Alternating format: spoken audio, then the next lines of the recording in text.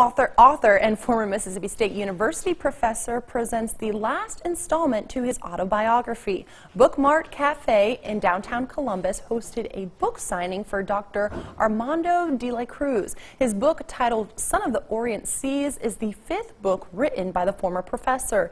In this book, de la Cruz has written about his life from childhood in the Philippines, coming to America, as well up to the present. De la Cruz says that he loves the journey that brought him and his wife, Ruth, to the city of Starkville, and he wants to share it with the community.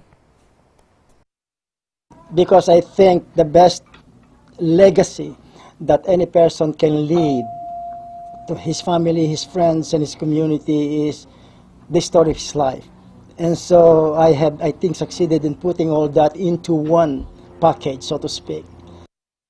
De la Cruz's book is available for purchase at Bookmart and Cafe.